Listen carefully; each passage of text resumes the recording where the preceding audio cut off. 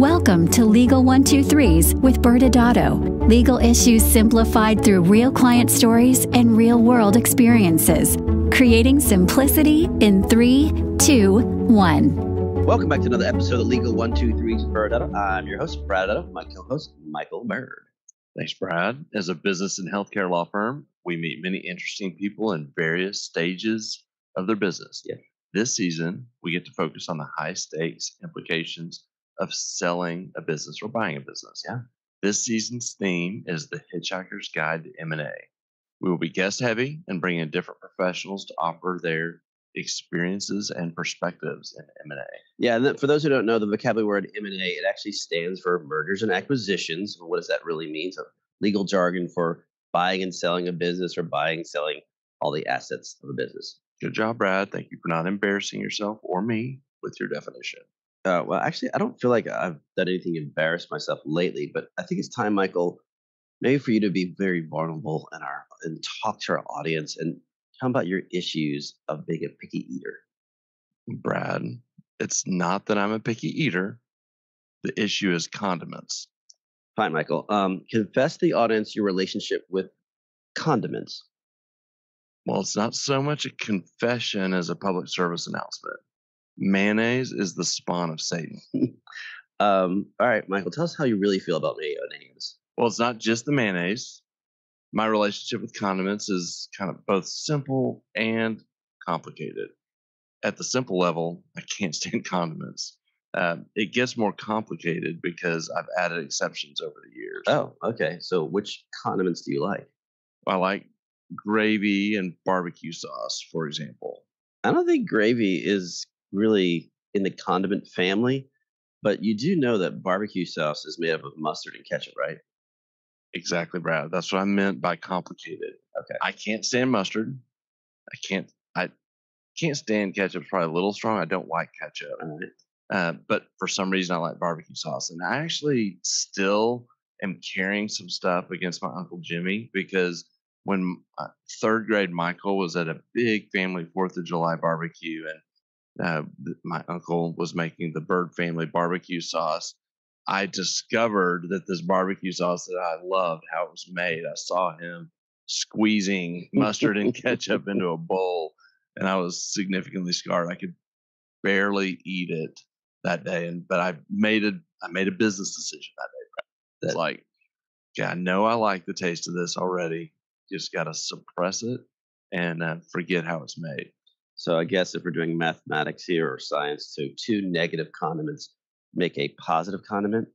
Are there any other weird, complicated scenarios where you like condiments? I don't mind eating condiments if it's in something cooked. So especially if I don't see it being cooked in it. So I know there's lots of dishes. My wife, I know my wife makes lots of dishes that have sour cream and cream cheese in them, and that's fine. I've learned to accept it. Kind of like the barbecue sauce. Like it tastes good, and I just don't think about how it was made. Hey, Riley, do we still have any gold stars for Michael? I'm so proud of you that you would eat condiments that are cooked in the meal. I'm glad you're having fun with this. Yes. Yeah. So, and we won't even get in. We'll move on. Let's turn the tables a little bit because you have not nearly as weird as that, but you, on the other end, you have to have 3 square meals a day. Yep. So much so, and we've known each other for forever now. I know that at all times you have snacks readily handy in case there's a threat for a meeting to extend. Look, as a resident hobbit, we're used to eating 6 to 8 meals a day. I'm pretty proud of myself. I'm down to 3 squares a day. But yeah, if I miss one of those meals, yeah, I'm done for the day. Yeah, I've seen it happen. You turn very mean. I get very hangry. Yes.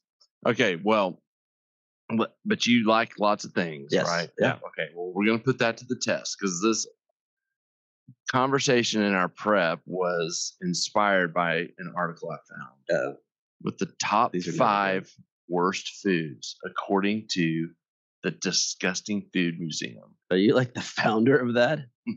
I wish, but you would know I was a founder because mayonnaise would be number 1. True. Okay. Yeah. So you gotta brace yourself to have this is pretty disgusting. These are the top 5 worst Okay. foods. You I'm ready? nervous. Yes. Okay, you should be.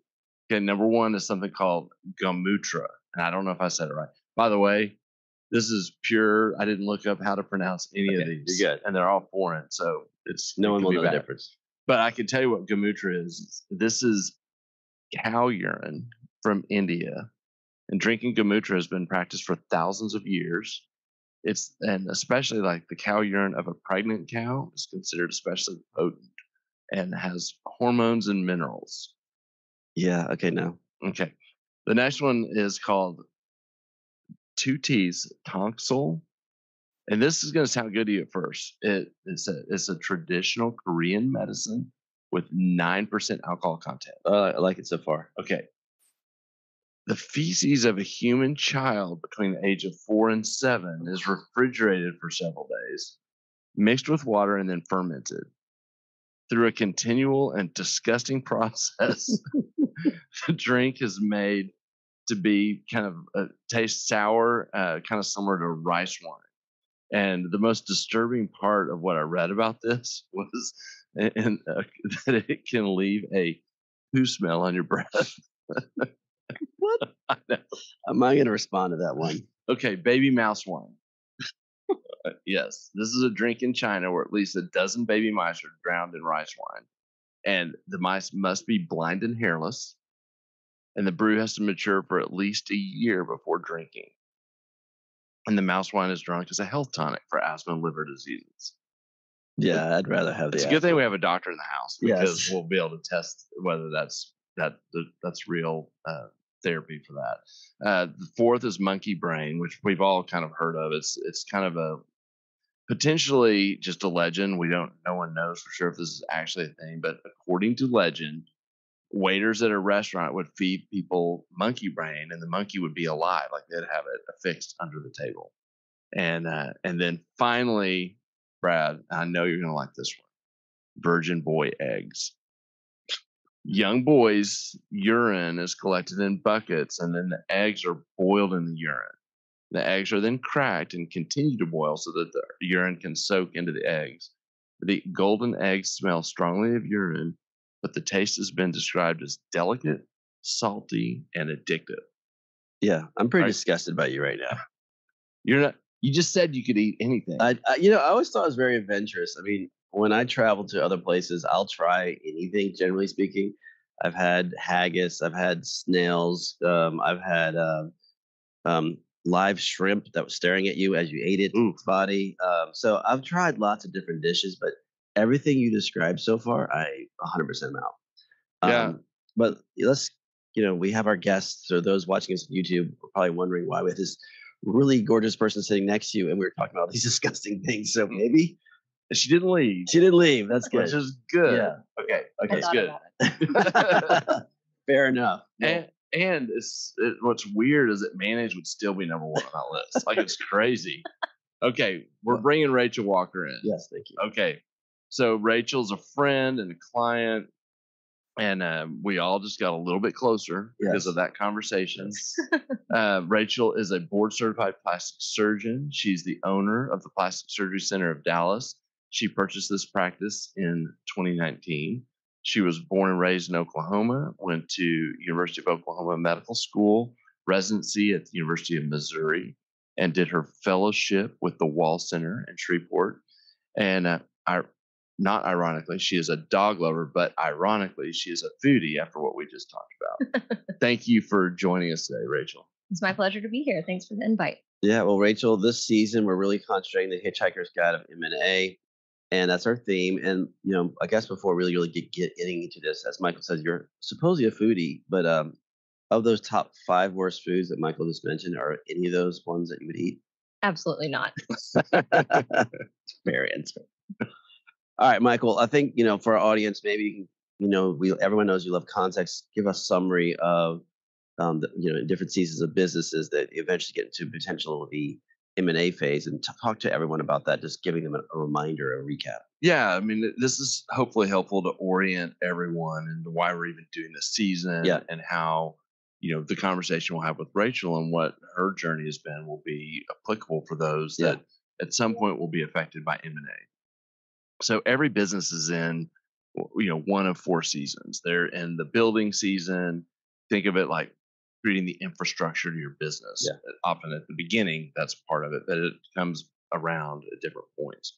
The operating season is the day-to-day stuff. Think of processes. This is times when your crisis come up. That's a big part of the operating season. The unexpected issue that Yeah. arises. And then there's a season where you're scaling your business. You may be adding people, you may be adding locations, you may be adding services, but there is this intentional reinvestment or investment into the scaling of your business. Yeah. And then the final season is the buying and selling of a business. Yeah. And that's kind of where we're camped out today, although the other seasons have an impact on M&A for sure. Yeah. When we talk about M&A, we always talk about the 5 phases. We're really just condensing this timeline of the M&A process. But the M&A, process, these 5 phases start with a letter of intent or the LOI. We talked about that on prior episodes, and due diligence, which we've talked about. And that's the heavy stuff. Yes. Then we get into the definitive agreements. That's the actual stuff that we do in writing and negotiating contracts. Then we go to closing, the big champagne toast, and then the post-closing cleanup that happens after an M&A deal. For today's show, we're going to spotlight Rachel's story and lessons learned as someone who bought a business as a way to start a practice. Yeah. So Rachel, again, thanks for being here. But let's get into your story. How did you become, or what drove you to become an owner of your own practice right out of fellowship training? I've always had a really specific idea of what I wanted my practice to look like. So I knew I wanted to treat patients a little differently and provide a more luxury experience. And that can be difficult to do within another person's organization or within a hospital. I have absolutely zero business background. So I wasn't 100% sure I wanted to open my own business. And honestly, it came down to I was looking at real estate in Dallas to maybe just rent a clinic space, not go big. Mm-hmm. And it was impossible to find a building with sinks and good parking. Mm. So I decided to branch out, and that's when I found a few practices for sale. And I thought about it. I was like, if I can learn how to operate on people, if I can learn to put a finger back on a hand, I can definitely learn to run a business. And if not, what's the worst that can happen? And in my mind, I decided the worst that could happen was bankruptcy, because I wasn't going to die if my business failed. I wasn't going to do anything else worse than bankruptcy. And I was pretty confident that I still had employable skills if I did fail. So at the end of the day, I chose to go in on my own and purchase a practice. Man, that's going over the very in bankruptcy being the worst case scenario. That's pretty good. Well, and I'm sure, of course, we were there with you at that time. And it is, for the audience to understand, it is a unique way for someone to start. Most of the times when doctors do what Rachel did, they've been in business for some degree of time. Talk about what that experience was like for you when you were, you found this practice for sale, and what was that process like for you? Well, I found the practice, and then it was a matter of what would this practice do for me, or what am I actually buying? And at the end of the day, this practice, one thing I knew I was buying is eventually I wanted the building and I wanted the location. So I knew I had that at the end. So as long as I could keep things going so that I could buy the building, that was my end game. I looked at online presence, reviews, and how patients were coming into the practice, and it had great traffic and it had great visibility. So in my mind, if I worked hard and really poured myself into the business, I would be able to grow it to the point that I could use that wonderful building to be as good as it should be. So I think that was kind of my thought process. Yeah. So you went through it, you closed, and now all of a sudden you have the keys to a business. Talk about the experiences and lessons you learned after you started operating your own practice. I learned a lot. I got kicked in the teeth several times starting out. I opened November 1, 2019, had 0 patients. I had 1 employee that was remaining from the previous surgeon because he had kind of really leaned things out for his final years. and she was also 8 months pregnant. So I knew that I had to find somebody pretty quickly before she went on maternity leave. And I spent the first month of practice answering phones, pretending to be Laura, the pregnant employee, and really trying to figure out how to make things work. I bought QuickBooks for Dummies so I could learn to run payroll, and really spent all of my time before I had patients trying to learn business. And then I also decided to remodel the practice because I wanted it to look like my practice and not like the previous surgeon's practice. So I started a remodel in about January, finished it up in March, and had this beautiful facility. At this point, I had hired 2 wonderful employees, and we were feeling good about ourselves. Phones were ringing. I was starting to get some traction. Well, then COVID hit Mm. and got completely shut down. And at this point, I had not even paid myself. So looking at a PPP loan wasn't really an option because I had 2 employees who were on hourly wages and then me who was getting paid $0. So that was a definite speed bump for me. Oh my goodness. And so you had COVID hit, and then was the winter freeze the next year after that? Yes. Oh my goodness. February, March have historically not been very kind to me. So yes, a year after my remodel completed, the winter storm hit Dallas and flooded my practice, not once, but twice. So in 36 hours, it got flooded. I lost all of my 11-month-old floors and my 11-month-old painted cabinets. So my team had to go through the remodel again, which was an adventure and a costly adventure, but luckily I had great insurance. So in terms of the remodel cost, at least I didn't have to eat that again. I guess the first question is, in 2024, is your practice to be closed the month of February just to like hedge your bets? I mean, I kind of think about it. I'm like, maybe team trip to Aruba and just hang out. Yeah, and just put a lot of like you just wrap the entire building, make sure it's safe. Bubble wrap. Yeah, Yeah. bubble wrap. Yeah, I staged the building this year and February and March. Well, I mean, so coming out of your fellowship, you're figuring out how to run your business. You run into COVID, you run into a freeze. That had to be really hard on yourself. Obviously, you were the face of the practice, so your employees were looking to you for the help. But what did you learn about yourself during that time frame? I learned that you can always learn something. At the end of the day, just because you don't know, you have to just execute, and you will learn along the way. Mhm. So I know more about plumbing. I know more about electricity. I know more about getting people to show up for a job than I ever thought I would know.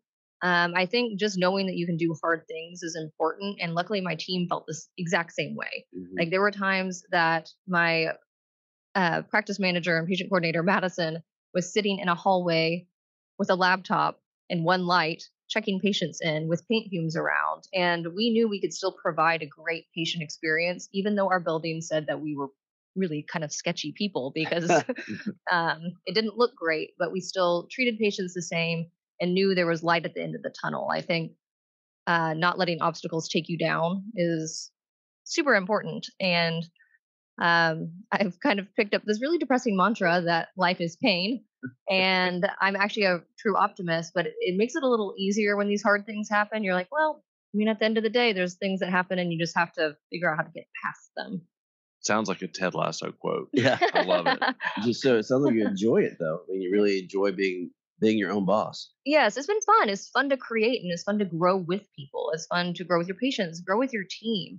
I mean, that's something that I didn't even know that I would love as much, but learning to grow team members within your practice and helping other people reach their goals has been a lot of fun for me. And going back to we'll go back in history, when you were moving to the Dallas area trying to find a practice, you weren't looking to be your own boss per se, right? Correct. I did not want to be my own boss. I was like, oh, it's intimidating enough to just go out and operate and being the own boss of your patients, much less your own boss of you and your employees. I started listening to a lot of business podcasts, which I think helped me, and reading a lot of business books. And I think I was just really dogged in learning how to do it right and wanted to improve every day, which kept me going because it was like you were trying to climb a mountain. Yeah. But honestly, in business ownership, I don't think you ever get to the top. Yeah. You just have new goals. The mountain just keeps getting higher. Yeah. Well, that's great that you're a constant seeker of knowledge. I mean, that's so helpful, because if you weren't, you would have been happy with just, not a lot of doctors are happy just seeing right below them, which is the patient in front of them, and then they're done. When they're done the day, they want to go home. But that doesn't sound like you at all. No. Well, and I can't help just listening to your story. I don't even know if I've said this to you before, but the inspiration for us to finally take the leap and start ByrdAdatto was seeing our clients like you over the years who would take that leap and take the risk and see and hear kind of that passion, even though there was pain, no doubt. And we've experienced ours along the way too. But I still, even after starting our own and thinking, why didn't we do it sooner? Love hearing, our continued clients who take that leap. Yeah. And I'm always impressed with, like, for me, and we cheat a little bit because we feed off each other. You're on your own. I mean, I have to teach him a lot. It's kind of, everybody knows. Anyway, but having that partner to be able to talk to, did you have certain advisors that you surround yourself, besides ByrdAdatto Law Firm, but did you have other people that you're like, hey, how did you handle this? Who are those resources, or did you have those resources? Early on, I really didn't, but I was super blessed in my training that I had great mentors around me, particularly my fellowship mentors, the Walls. They have been a great sounding board for me and connected me with like-minded people. So even though in Dallas, I'm largely alone and I spend my day alone without a partner next to me, I have people to reach out with and commiserate with, which is really therapeutic at the end of the day, but also helps you see problems outside of just your little tunnel vision and helps me think about it in a different way. So now I think I just keep building community, and it's nice. Like, I love doing things like this podcast or speaking at the residents meeting, because you meet more people who are wanting to do the same thing. And maybe they're younger and have better ideas than me, or they're older and they've been doing it. And so of course they are a lot wiser than I am, so have great tips for me. So those connections are super valuable. That's awesome. Well, as we near the end, I'd love to kind of get your words of advice you would have for our physicians in the audience who are maybe thinking about purchasing their own practice. I think make sure you're looking at all of your options. I looked at a couple of practices prior to purchasing this one, and this one had a great reputation and had great bones. Bones of the building. I didn't have to worry about hopping locations. It had great web presence that was super useful to me. They had been there for a long time. So a lot of people will say there's no goodwill in buying a practice, but at the end of the day, there's a lot of patients who are like, 10 years ago, I had my breast aug done at Plastic Surgery Center of Dallas, and I was comfortable there. And there's something comforting about coming back to that same practice, even though it's different. And I knew in my heart of hearts that I could build a team and a practice that if someone just set their foot in the door, they would have a good experience and we could retain them. Yeah. I also think just knowing yourself at the end of the day, if you don't want to manage people, if you don't want to really make your business your life, I think it's probably not a great idea to start your own practice, buy your own practice, because you really have to be passionate about it and you have to love the creation process. And you have to be willing to work when you're not busy. So I think of all the times like COVID shut down, or just times I've been slow and worried, like, oh my gosh, am I ever going to have business? And I've tried to find ways to make the practice better. And I still show up to work and I still do all the things. It's just what can make you different. And you have to have a very clear vision about what you are building so that you do have a brand. Because without a brand, no one's going to come find you. That's amazing. As we wrap up for today, first of all, I'll say thank you for joining us. Oh, thank you for inviting me. We're so grateful to have you. And what we'll do is we'll go to break, and then on the other side, Brad and I will come back and have a little bit of a legal wrap up. Yeah. Thank you again. Thank you. Many business owners use legal counsel as a last resort rather than as a proactive tool that can further their success. Why? For most, it's the fear of unknown legal costs. ByrdAdatto's Access Plus program makes it possible for you to get the ongoing legal assistance you need for one predictable monthly fee. That gives you unlimited phone and email access to the legal team, so you can receive feedback on legal concerns as they arise. Access Plus, a smarter, simpler way to access legal services. Find out more. Visit ByrdAdatto.com today. Welcome back to Legal 123s with ByrdAdatto. I'm your host, ByrdAdatto. I'm still here with our co-host, Michael Byrd. And as those who are watching, y'all noticed the gorgeous woman who was sitting next to Michael is no longer here, because now we're getting into the legal aspects of it in the podcast. And, as a reminder, Michael, this season, our theme is the Hitchhiker's Guide to M&A. Today's show, we're concentrating on buying a practice. And Dr. Rachel Walker, who joined us, she had an interesting story that she was able to share with us, and the ups and downs of running a practice, and the getting kicked in the teeth a couple of times between COVID and water breaches and other things. But what are some recaps that you have today? Yeah, I mean, it again, kind of orienting this story to the broader picture of the Hitchhiker's Guide to M&A is, you have Dr. Walker. Rachel was in the season of business of creating, starting from scratch. She could start her own business. And so she started kind of in that season of the buying and selling of a business, because she had two choices. She could have started her own business and been kind of in that season of building your business, but she started to buy something that existed. And so there is as the story unfolds, she goes through that unique process and then is immediately hit with trial after trial in her first few years that you just mentioned. Yet what we both know, and we probably should have spent more time talking with her about, but she wouldn't have maybe bragged as much as we can on her, is that her practice is thriving, and she has a huge reputation in the Dallas market.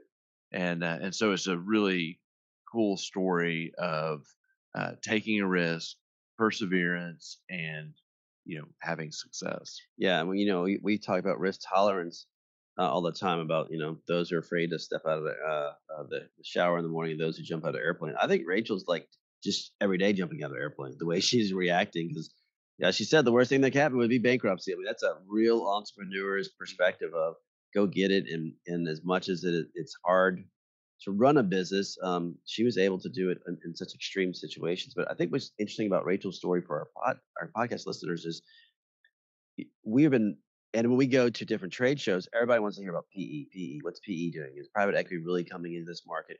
What's happening? What are the big sales like? Well, let's back up just 3 to 4 years ago. The vast majority of sales were doctor to doctors, and those sales could be an outside doctor coming along and buying your practice, or a bigger practice gobbling at your practice, or maybe you have a younger doctor who's been working with you for 2 to 5 years and you want to sell a piece of your practice to them.